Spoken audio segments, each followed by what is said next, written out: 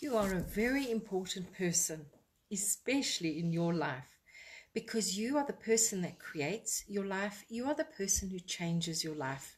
And as a mindset alchemist, this is what I enjoy helping people do. Understanding the chemistry of creating in their lives so that you can fully understand how to tap into that beautiful magic of yourself, that magic of being you, using energy in extraordinary ways so that you can create a life you love living. And as part of this, I help you understand the energy of each week, of each month, and how it can possibly, potentially apply to you and your life. And this week is no exception. Oh, by the way, for those of you who don't know me, I'm Janine, a mindset alchemist. Well, this week of the 18th of October 2020 is a very interesting one. October has been about wounding. It's about becoming closer to yourself. It's been about tapping into that beautiful spirit that is working within you. And this week is just very much expanding on that. You are being asked to keep that delicious passion inside of you. Taking aligned action is very, very important. Don't let that passion die. Don't waste that energy. Look and see, where am I being asked to take action on a project, take action in a relationship? And sometimes the best action is to sit and to meditate, to be still and to be quiet. Oh, something's burning my eyes. What is burning my eyes here? You are also being asked to not judge circumstances. Just as my eyes are burning, where are you not seeing what it is you are asking to see? Where are you closing your eyes to what it is you are meant to see? You cannot see a perspective with your eyes closed. So go up high, see the bigger picture, and understand that new beginnings are flowing in. They've been flowing in the whole year, but this week they are, and this month they really are asking, your healing is done now. In a deep way. Yes, you still have to heal. However, it's more important to see the wound, acknowledge it, and step forward into your passion and purpose. You are being asked to look at which relationships are stepping back for a time. It can be a relationship with a situation, a work, a colleague. It can be a relationship with a close person.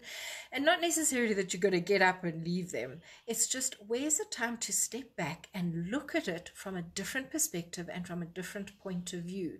Maybe you're not in alignment with them. Maybe they're not in alignment with you. And by stepping back, you can see where the alignment is, or you can see where each person has to walk a slightly different path. And that is what you are being asked to look at. And that includes your relationship with yourself, not just with other people. Where are you out of balance in your relationship with yourself? And where are you being asked to say, maybe I should go to bed earlier.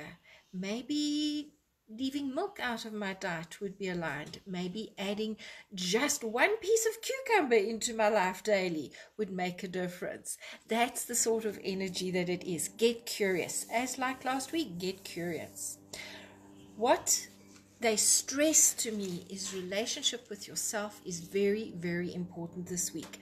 Go and check in with what you're enjoying, where you're feeling sad, where you're feeling bad, what you're feeling bad about, what are you feeling great about. Focus on what you're feeling great about and release what you're feeling bad about, because this is a week of accepting change, creating with the change rather than fighting it and getting dragged along.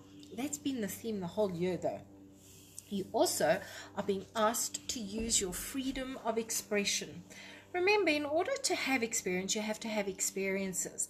And sometimes you have to express yourself in a way that others may not enjoy. So if you enjoy swimming in the sea, go and swim in the sea. Maybe you enjoy sitting at home building puzzles.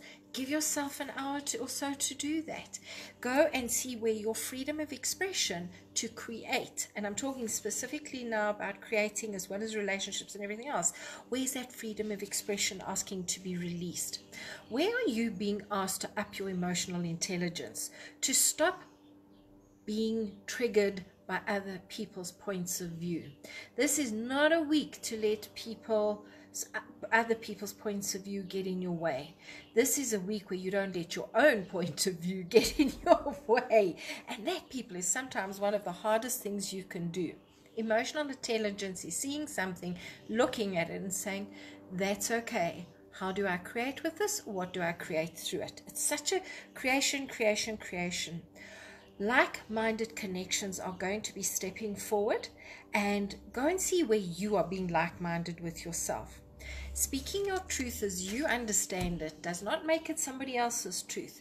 Speaking your truth this week is very important. It's also very important to be as water, flowing, moving around, finding the path of least resistance. You do not wish to battle through something this week. If you are battling through it, put it down. Go another way, because that is out of alignment with who you are and where you are going. And the word perspective just kept on coming up.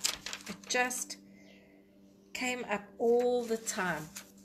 The other thing is grounding. Just as the water flows and water itself can be grounding, you are asked to connect with the earth.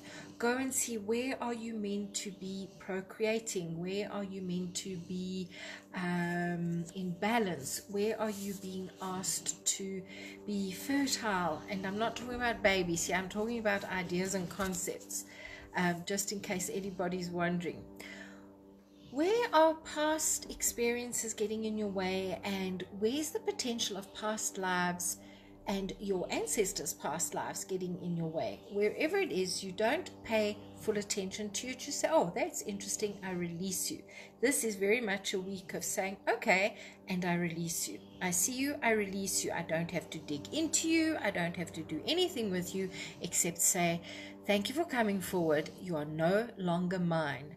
And the phrase, I am my I am, and I choose to be my I am, really makes a huge difference. And what I will sometimes do is I'll say, is it just me around here, or are there other energies around? I wish to be alone. I am my I am, and I choose that it's just my energy. Because this is a week where people are going to be tapping into your energy and seeing where they can access, what they can do, and how they can do it. You don't desire to have that in your life. It is also, are you ready? It is also a week for respect. Respect of yourself, respect of others. It doesn't matter what their beliefs are. It doesn't matter what their actions are. And respect for the earth. You're going to throw that paper down? Don't. Put it in your bag, throw it away when you get home. You're going to chop that tree down? Go and ask it, are you meant to be chopped down? What am I meant to do? You're clearing land. Are you meant to be clearing it? Ask Mother Earth what she would like you to do to respect her. For me, I pick up papers when I walk around, or I run and I share source energy and love and forgiveness, and I speak with Mother Earth. You go and ask what it is how you are being asked to express respect for yourself, for others, and for Mother Earth. You also, now this was a very interesting one when it came forward. You are being asked to respect infinite possibilities, and that is opening yourself, that just because you decide something should be this way doesn't make it so. This is the week to say, okay, this is my idea. What else can come forward? Go for a walk, go for a run, get in a bath, sit and doodle, color in, go and bake a cake, and while you're enjoying the cake and tea or cake and coffee, allow the ideas to flow forward. They are ideas that you would never in your wildest dreams have thought of. And the phrase they gave me was respect for infinite possibilities. Open yourself to what Source is offering you, what Mother Earth is offering you, and what your higher self is asking you to accept and to work with in your life. Remember, I am my I am. Release other people's energies. For myself, I will often just say, whoever's tapping into my energy, I release you, and wherever I have sent my energy, return. And I just feel myself coming back to myself. Because listen, if other people are tapping into your energy, you're tapping into theirs. So return, depart. They're beautiful switch words. So you say, whatever's not my energy, whatever's not mine, depart. Wherever I have sent my energy, or wherever my ideas are asking to return. And you just close your eyes and you allow it to come back. Feel into it, and then have a pen and paper ready, because you may be being asked to journal on it. That's very important. Now, I was quite intrigued when this came forward as well, because you asked, release your past, be in the present, grounded in the present, aware of the present, and keep envisioning your future. Now, those of you who know me know I sometimes say I'm a dream whisperer, because I help you get in touch with your dreams. Now, the universe is helping you get in touch with your dreams. See the picture of what it is you would like to have. Feel the feeling of having it. Ask, what are the infinite possibilities of it, and see how it morphs and changes. Keep that pen and that journal handy, or keep it on your phone, whichever is much more comfortable for you. You are also being asked to see where, and the phrase they gave me was starving yourself spiritually. Where are you not connecting with nature? Where are you forgetting to connect with nature? Where are you forgetting to connect with yourself? Where are you ignoring your higher self and your heart self? Because your heart self would like to guide you. Your heart self would like to help you cope with the change, create with the change, as your mind self and your gut, your intuition and your emotional self would like to step forward and work with you. Remember, emotions are energy in motion.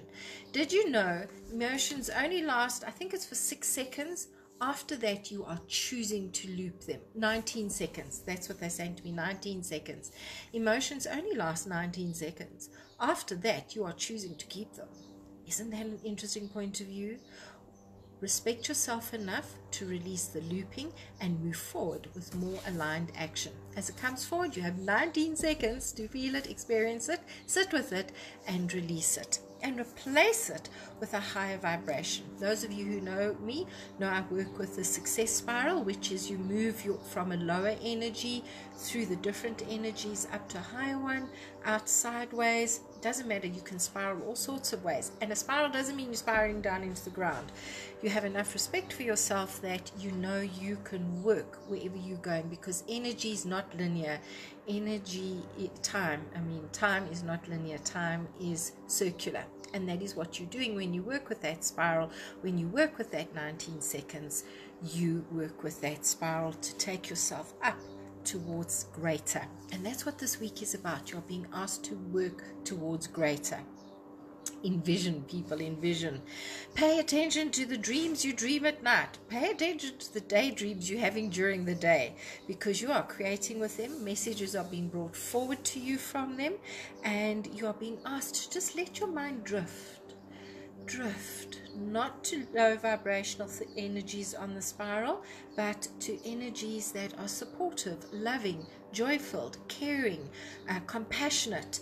And that's where you are being asked to allow your mind to drift to, I wonder what this means. I wonder if I did it this way. What are the infinite possibilities of it happening another way? If I spoke to this person, would I feel aligned with speaking to them? And just let it flow that way. That is very, very important. You're being asked to connect very much with Source, with your higher self, and with those around you. You're being asked to being like an eagle. You fly and you can see the fine detail as well as the bigger picture. That is, you're working with the energies coming forward from the east. Past, present, and future are currently colliding. And I wasn't thinking when I wrote that, and I thought, yes, of course it is. This is the month where the veil between the different worlds is very thin. So energy, you feel much better. You are much more sensitive to it. And that is why you can create more this month. You can put the framework in to create more. You can choose to envision more. You are looking at, I can't read my handwriting, are colliding, coinciding, and presenting. The past, present, and future are colliding, coinciding, and presenting to be acknowledged, to be worked with. You are asked to look at your memories, bring forward the energy of those you enjoy, release the rest. Have awareness of what people are doing, saying, and feeling around you. And most importantly, have awareness of your thoughts, because 98% of your thoughts and feelings are not yours. You're picking them up from other people, or they're putting the energy into you. The other thing is, people that you haven't seen for a while may suddenly start appearing, and it's to ask, am I aligned to be with these people, or is this a wound that is stepping forward that I'm being asked to see and to release? Interesting that a person who was seen as a wound and that you're asked to release them. You're also being asked very much to work far more with your intuition.